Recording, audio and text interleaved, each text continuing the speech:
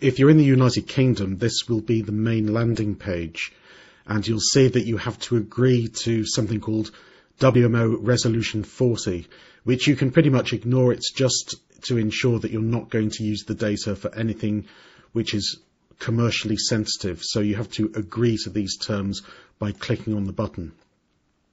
Now, what you're presented with for the global summary of day is the ability to download data for anywhere in the world, for a particular geographical location, for example, Africa or Europe, or for a specific country.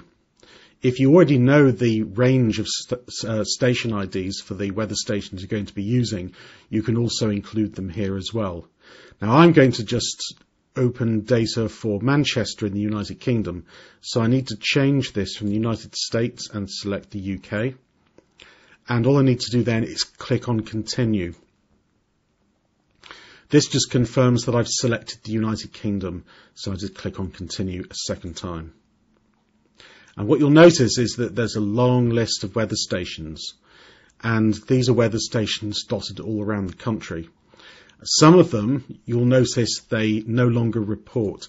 So, for example, Flash and Stafford reported from 1973 to 1979. So if you were happy to have data for that location between those dates, that would be okay. But if you wanted something more up to date, you'd have to keep on searching until you see data, for example, at Kinloss from 1973 to 2020. If you have a few locations that you'd like to select, you can hold down the Control key and you can select multiple weather stations. And these weather stations are in alphabetical order, so where they are on the list is not necessarily related to their geographical location.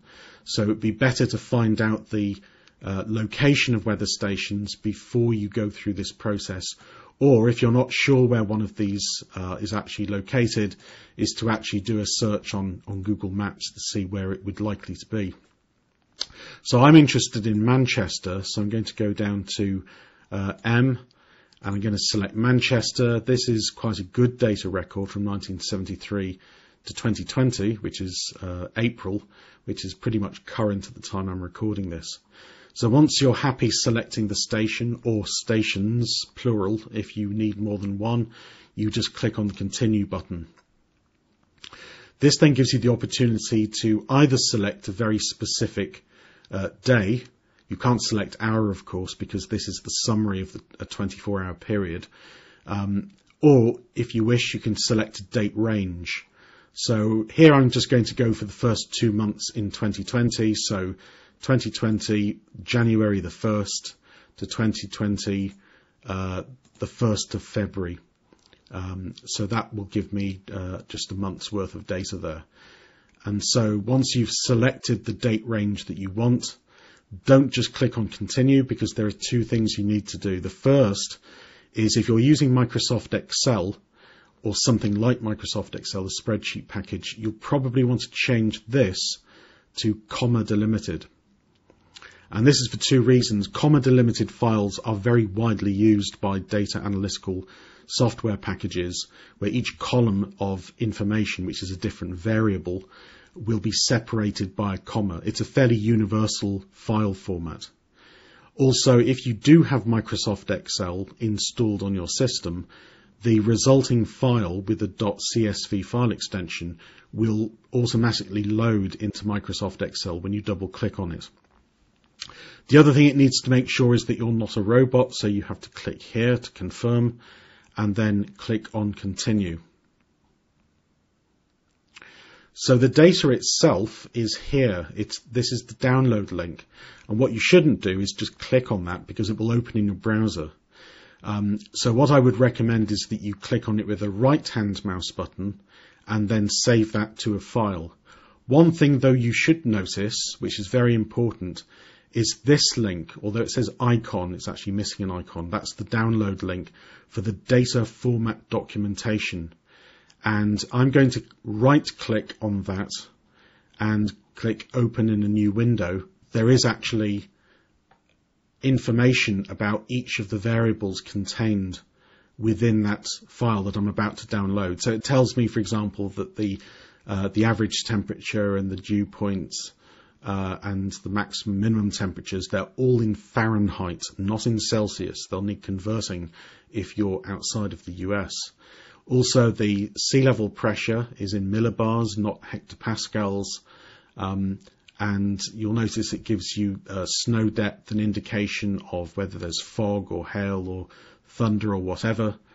And so you'll be able to read a little bit more about the specific format and what each of these columns, because you may, when you open this, think, what do these different column headings mean?